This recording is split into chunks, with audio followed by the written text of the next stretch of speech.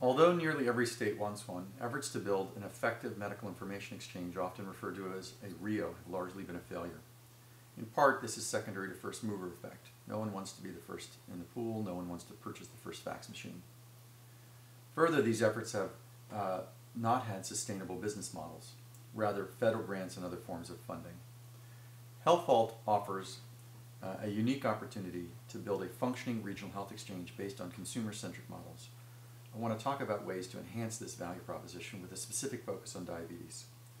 EmergeMD is already a partner of Healthvault. They have built a unique extensible framework with .NET and SQL backend that allows web-hosted solutions to be created in a matter of weeks, capturing all relevant data elements, user stories for a particular care cycle.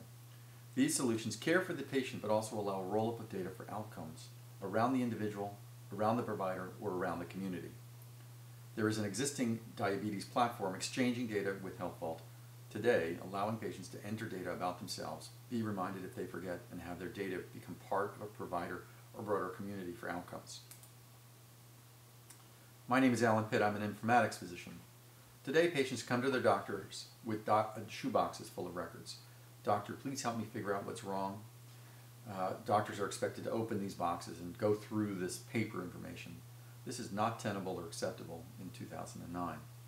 To transform healthcare, I believe we need to empower patients to participate in the process with tools that they are comfortable with. This could be digital, paper, or text front end. There needs to be interoperability of records so that information is available across the continuum at the time of service. And finally, care needs to be outcomes-based. Currently, Healthvault provides an opportunity for patients to collect their records from clinics and hospital visits.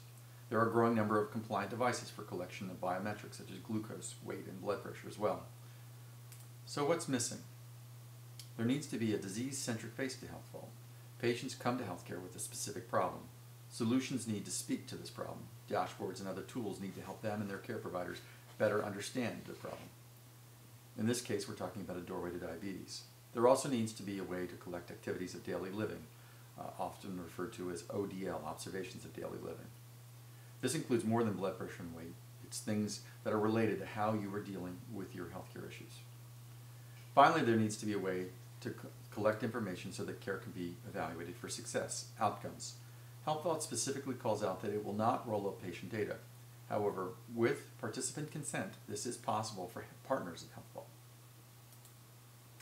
In partnership with two national advocacies, EmergeMD has a decade of experience with roughly 50,000 participants collecting ODLs, reaching all the way to the home. Further, with participants' consent, data has been collected and rolled up for outcomes research. We are now in dialogue with Microsoft to leverage imaging efforts to incorporate pictures and other radiologic studies into the patient profile for follow-up care. Truly for care, a picture is worth 1,000 words. Previous communities for both MS and Parkinson's have shown an incredible stickiness with engagement of close to 90% at 3 years and 50% over 10 years. This is the front door to the diabetes platform. This was built on best practice from the International Diabetes Center out of Minnesota and in collaboration with the Chief Medical Officer for the ADA. As you can see, there's a Healthvault button built inside this. This form allows a patient to establish an initial profile. These are smart forms built on Web 2.0 tools. Typically a 30 to 40 page form, essentially a history encounter, takes 12 to 15 minutes to complete on average. I believe there's an opportunity that once completed, this dynamic profile, it grows over time, offers an opportunity for personalized search. Just as we are moving to personalized medicine more generally, one of the first things needed is the ability to filter medical information so that it is pertinent to the patient. This would offer Microsoft a differentiator in the marketplace for medical search as compared to other offerings. Notably, this would also translate into a personalized relationship for medical advertisers with participants. Note, at all times, the patient would maintain control and be able to opt in or out of this process. But when you're sick, relevant information about where to find things, how to get goods and services is of utmost importance. This is an opportunity to collect daily information, sugar, weight, etc., with reminders if the information extends beyond preset parameters. We recognize that most patients with diabetes are not going to have web access, nor are they going to have Healthvault compliant glucometers or other devices. In the past, participants have been able to send paper entry forms with surrogates entering the data. Data could also be entered directly over the net via devices or text messaging. The latter will be operational in early 2010. However, once information is entered via any of these routes, the backend provides an opportunity for personalized messaging with paper, text, or email. The group can be divided by age, sex, comorbidities, onset or severity of disease. This communication could be to the patient, the family, or the care provider. When I was at the IDC, I met a man whose wife and daughter both had diabetes. He would often call his daughter, who now lived away from home, late at night and ask, "Are you okay?" She would always be bothered by these calls. She saw them as an invasion in her privacy and a reminder that she had diabetes. But he was worried, and she had slipped into coma on occasion.